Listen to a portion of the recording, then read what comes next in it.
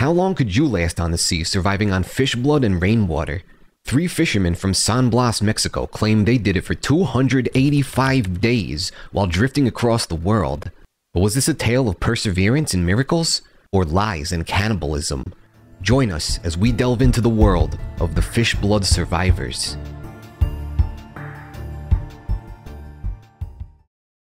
Before the expedition set sail on October 28, 2005, a crew was assembled for what was anticipated to be a shark fishing journey spanning anywhere from 3 days to a week. Central to this group were 3 friends, Salvador Ordóñez, Jesús Vidana, and Lucio Rendón.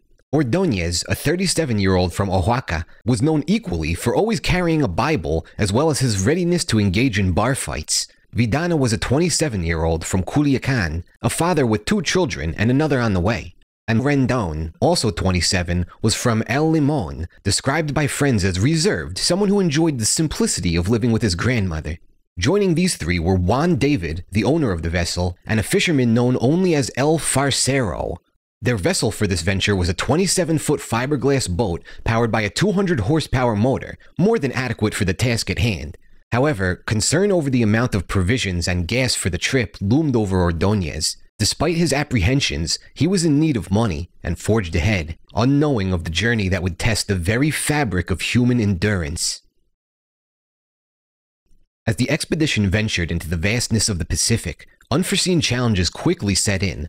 Initially, their heavy shark fishing tackle was lost to the sea, and in an unsuccessful bid to retrieve it and navigate back to the island, their fuel reserves were depleted, leaving them stranded and vulnerable. The relentless forces of the wind and currents further sealed their fate, pushing the boat out into the Pacific, caught in the same current that stretches from Mexico's coast to the Philippines. With their situation growing increasingly dire, the crew was forced to confront their elemental need for food, water, and shelter. Remarkably, a year prior, Ordóñez had taken a survival course taught by Marine Captain Francisco Ramirez in San Blas. Ramirez, upon learning of Ordóñez's fate, felt a profound sense of relief that his former student would find resilience. They shielded themselves from the blistering sun with blankets, a meager form of protection. Water became an immediate concern as their supply dwindled. They turned first to drinking ocean water, which made them all incredibly sick. Then, out of sheer necessity, began to drink their own urine one by one. At this point, food was non-existent. In an act of desperation, they captured a sea turtle, from which they drank the blood and consumed the meat, a technique so foreign that it caused some among them to fall ill. Ordóñez, demonstrating an almost uncanny adaptability, drank fish blood, likening it to a soft drink. Despite the initial adverse reaction, it seemed to invigorate him for the days ahead. Ordóñez was dubbed the Cat for his adeptness in catching birds, and previously known for his brawls, now fought for survival in a starkly different arena.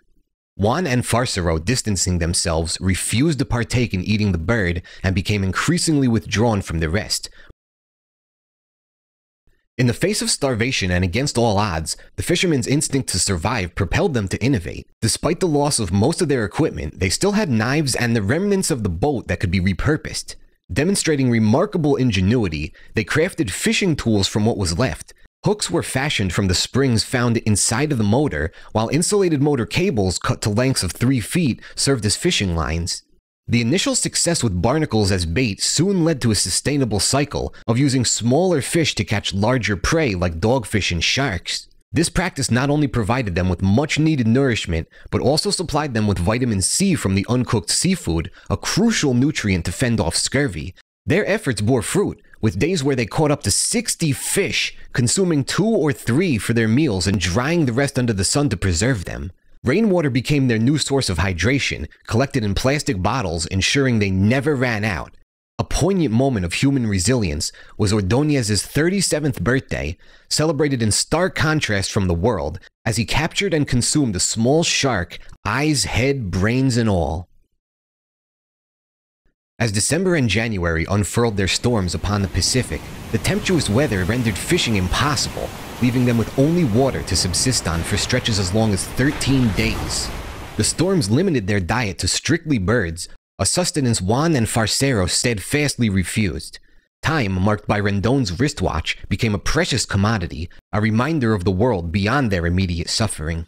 This period marked a turning point in their journey, culminating in the tragic death of Juan David, the owner of the boat, from starvation in January. Ordóñez recounted the haunting moment of discovery.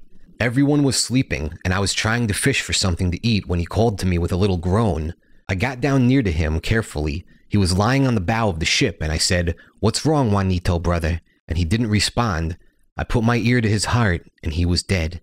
For Señor Juan, we said our 7 fathers and 7 Hail Marys, then threw him into the ocean. In the freezing temperatures of February, the crew's bond deepened when they huddled together for warmth, until one morning when they found Farcero had died in his sleep.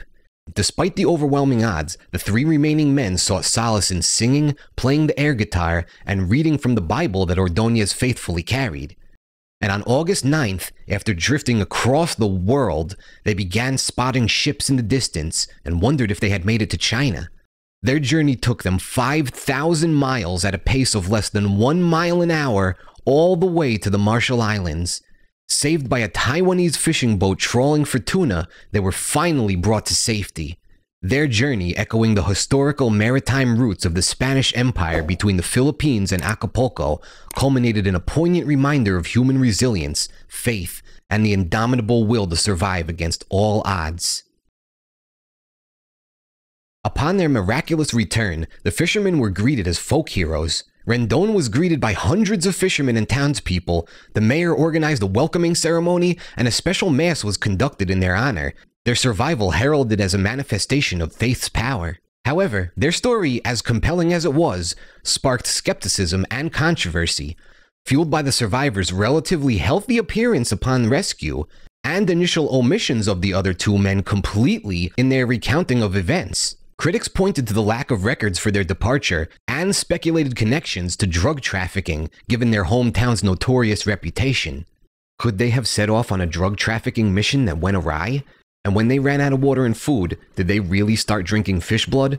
It's a little curious that the survivors are the 3 friends, and the 2 who died weren't even mentioned in their stories. They were also healthy when they got rescued. If their story is true, they had a steady diet of fish for months before the rescue, but they could be hiding a much more sinister secret, one of murder and cannibalism. If these really were traffickers, they may not have had the same respect for their crewmates as a group of religious fishermen would have, and seen them as a way to survive.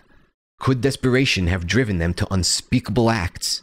Despite the swirling accusations, the survivors stood firm in their account, offering to undergo lie detector tests. Their story, marred by controversy, yet underscored by the miraculous, remains a profound reflection on the human condition, the depths of despair one can endure, and the fact that people will be jealous of just about anything. As the sun sets on this extraordinary saga of survival against all odds, we're left pondering what really happened out there. Was this a tale of human perseverance and faith, or was it a tale of drugs and murder? Until next time, stay dry. What do you think really happened out there? Let me know in the comments. If you want another video on some weird stuff, check these out. Don't forget to like, subscribe, and share the video. It really helps the channel. Thanks for watching, guys. I will see you next time.